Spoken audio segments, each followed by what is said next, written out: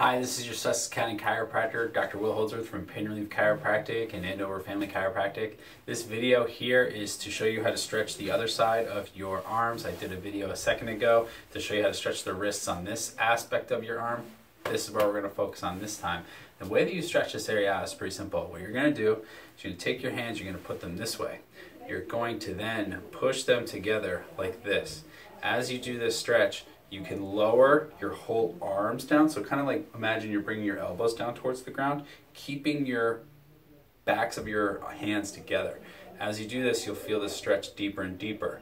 You can go ahead and kind of force your elbows inward, like this is what I'm doing here, to get a deeper stretch in here as well. And you're just going to hold that for about 30 seconds if there's no pain. If you can go for longer than 30 seconds, that's good if you're still feeling the benefits of the stretch.